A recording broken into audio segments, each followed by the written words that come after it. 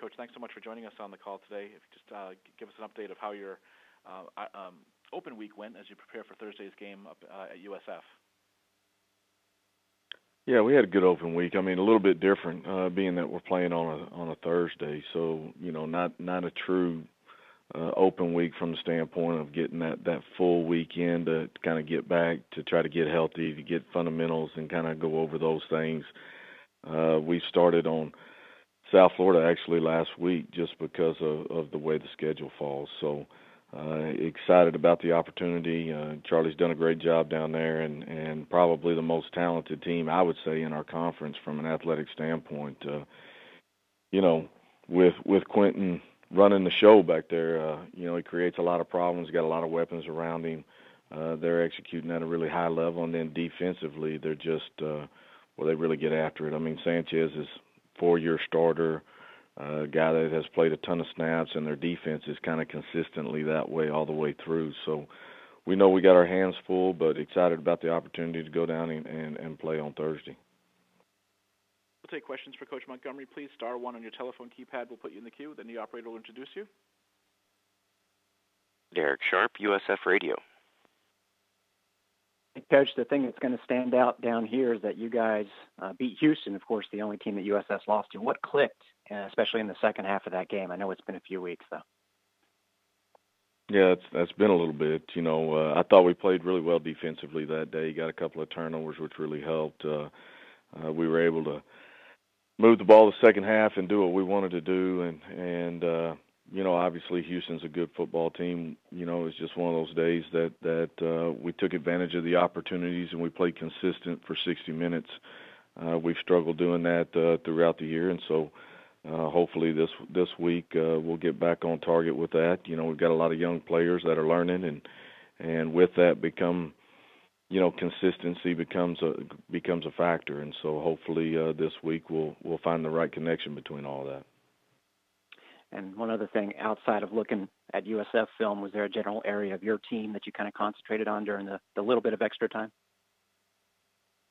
Yeah, I mean, we just went back to, again, we've got a lot of young guys playing, so just kind of going back to your fundamentals and making sure that those guys, as you get in the course of the season, you got to throw those guys in. Sometimes you just got to schematically, this is what we're doing this week, and try to teach them from that point. We did have a day in there where we could really just focus on what we were trying to do offensively and defensively to try to get those guys a little bit more honed in on the little things that make such a big difference in games. Thank you very much, Coach. Mm-hmm. Joey Knight, Tampa Bay Times. Coach, what have you seen out of Luke Skipper since he became your starting quarterback? Well, he's growing every week. He's had some good halves. I thought the first half of the SMU game and the first half of our Memphis game, I thought he played the way I'd like him to play. I'd like him to be more consistent in the second half and come out and operate at that same high level. But he's growing. Obviously he's going to make plays, but he's going to make mistakes, and we got to be able to overcome those. And as long as he continues that upward trend, I think he's got a bright future.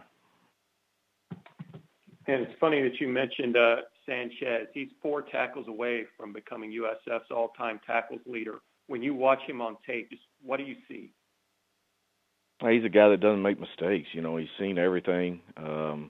He's been in a lot of wars and understands how guys are trying to schematically do some things. And so, he doesn't overrun stuff. He fits things very well. He does a good job in their blitz package things. And so he's just a guy that's got so much experience underneath his belt. He knows where to get himself in position to make plays. And, with that being said, obviously that line in front of him is pretty dang good. And so they're keeping him free and letting him run and make tackles and letting him trigger on things. And that always goes hand in hand when you start talking about your linebacker play. Thanks, Coach. Mm-hmm. Dan Tortora, wakeupcalldt.com. Good morning, Coach. How are you? I'm good, Dan. How are you? Good. So looking at, I know you said having to play some young guys this season, the wide receiver core, just what you've been able to take away, having a bunch of underclassmen back there for you, just what you've seen from that unit as you know that you're going to have some more time with a bunch of these guys moving forward. Yeah, they're growing. We've seen a lot of different looks defensively, and so they've had to kind of look and learn on the fly, and so you're putting them in situations where they got to go win and got to make plays, and when they have opportunities to catch the football, they got to make those plays. We got to come up with those 50-50 balls. We haven't done a great job of that this year. We not consistently at least, and so. Those guys are growing, but they're young, and we've got some really talented secondaries in this conference. And so I think our future will be bright with those guys. They just got to continue to keep getting better.